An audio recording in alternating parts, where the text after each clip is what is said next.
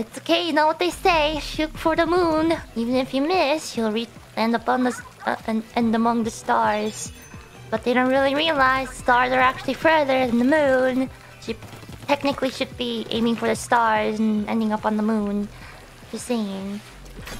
But the moral of the story is aim big and you'll get more stuff along the way. That's why my goal is world domination. In between right now and complete world domination, there's a lot of things on the way. Yeah. That's how it is.